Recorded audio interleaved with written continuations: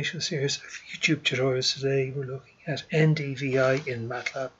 And before we do anything else, just to say the intellectual property belongs to Martin Trauth, and give the web reference in a second. There it is there. University of Potsdam.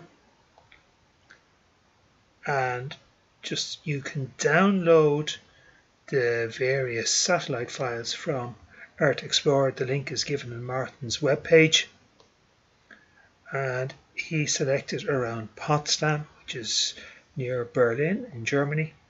And then just to give you some idea, when you download these, they're quite big, and you can see some of the sizes there. So just to warn you that you need a reasonably spec machine for this to work. So I'm going to shut that down. Oh, just one other thing before I go. The Sentinel 2, you get 12 bands. Well, so for us, we're going to look at band 4 and band 8. I suppose we could have checked or selected any one of the near infrared, but we're going for band 4 and band 8. Okay. Shut that down. There's Martin's webpage. He wrote this book, Numerical Recipe for Earth Sciences, and it's a very good book. And just give him the plug there. So we're going to shut that down. The code is given there, but I've published it, so we're just going to look at that. So we cleared it all, etc. We closed all of the figures. And we're going to read in band 4 on the 22nd of May, band 8 on the 22nd of May, band 4 on the 29th of May 2018, and band 8 on the 29th of May. We read in the 4 images there, and I just put this to give you some idea of what size they are. There are 1098, so they're 10,980 by 10,980, and obviously there is one band per spectrum. Okay. So what Martin did here was, because that Sentinel-2 image would be quite big, he knew from beforehand where Potsdam was, so he just selected these areas from the 4 images, so just to try and keep it to Potsdam, and it wouldn't be too big because it'd be churning away forever.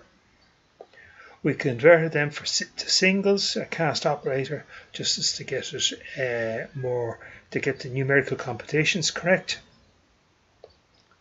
And then later on here, he got the 95 and 5% limits of each of this, and this was to help him display the NDVI images. So there we're getting the bottom 5% of band 4 on the 22nd.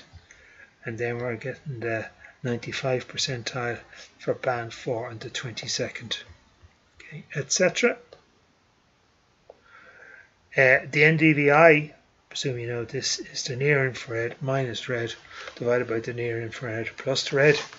And if you're an experienced Matlab user, you know the dot divide that's corresponding divided by corresponding image location or matrix location. If the dot divide is complicated, you just have to go somewhere else and look it up.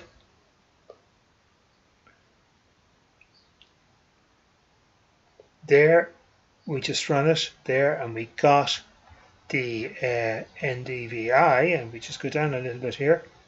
Just leave that there for a second, chance for you to see it. And then we printed the file, and this is what we see. So there's the 650 band around Potsdam. There's the 850 band around Potsdam.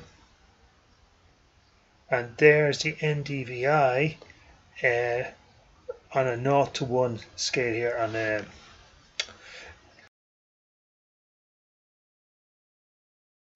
ultimate change there. So we have that as a heat map.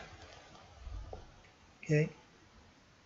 Obviously nothing changed with the water, and then the changes in the greenery or whatever would be most intense for the grass at the forest. Then what Martin did was he got the differences between the NDVI on May the 29th and May the 22nd there. just do a subtraction just to see had the NDVI gone up or gone down. I'm going to leave that up there. I'm not going to go through it line by line because you're probably an experienced user.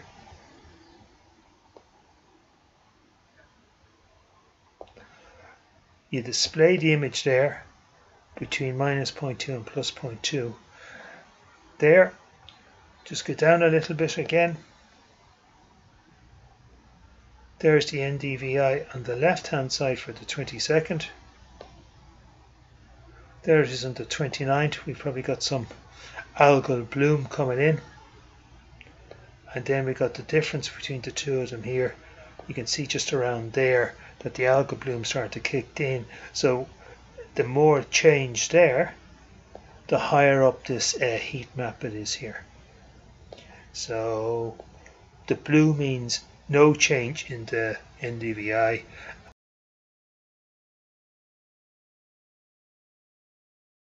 Okay, so hope that helps for listening, and thanks very much again, and credit to Martin in Potsdam University. Thanks very much for listening.